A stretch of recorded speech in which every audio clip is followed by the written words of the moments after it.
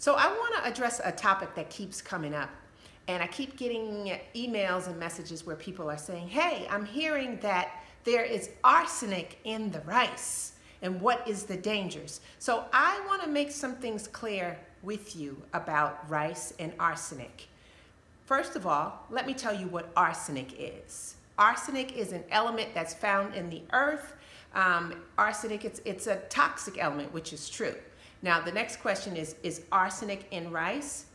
Yes, arsenic has been found in our rice, but let me share some other things with you. Arsenic has also been found in hundreds of our foods. Now, arsenic is naturally found in the soil, in our soils, in the water, and in the entire environment. So there's no way to control arsenic.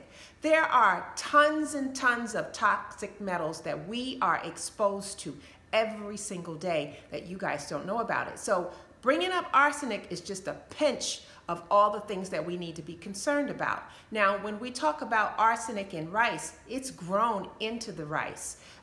There's something that we really can't help so much, but according to the FDA, what actually is in the rice is very minimal. Did you know that arsenic is also in our apples and our apple juice? Now, Dr. Oz talked about arsenic in rice, and he also talked about it in the apple juice. So he talked about the things that we can do to either minimize it.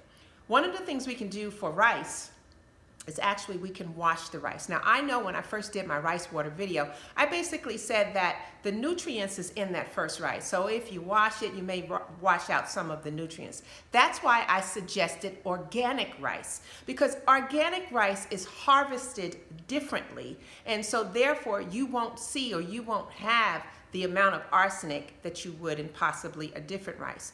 Also, what you need to know is the rice that has the most arsenic is actually rice that is found in Louisiana, Texas, and Arkansas. So when you guys are buying a bag of rice, turn it over and see where that manufacturer is from. And if it's from one of those states, then you make the decision on whether you want to buy it.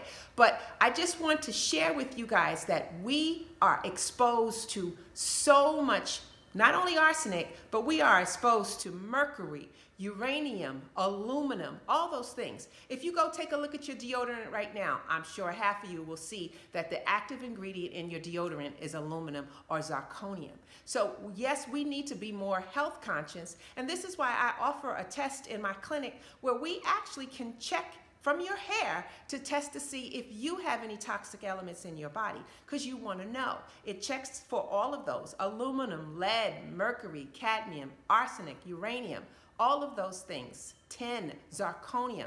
It checks to see if your body has any of those.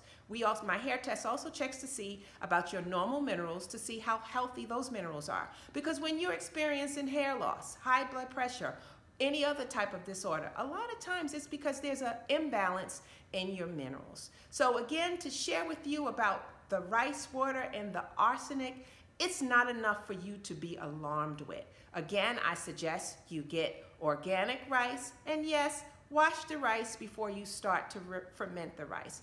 And do most of your research so that you can find out more about all these toxic elements that we are exposed to. And you can also find out about all the different foods that you're eating every day that contains arsenic. So yes, you can still use your rice water, and when you do your research, you'll see that rice is a staple, especially here in the United States. But I think Asia got us beat in regards to it. And as long as you're eating it the right way, you're not in any danger. So I hope I answered your question about rice and arsenic. How about if you want to know more information about how you can possibly find out if you have any toxic elements, then what I'd like for you to do is in this video, there is going to be a link. The link will give you details to where I can send you more information, because I want to make more people aware of their health, aware of the things that can cause problems, and aware of the things that we can do to get your hair healthy and get your body healthy. Let's get growing.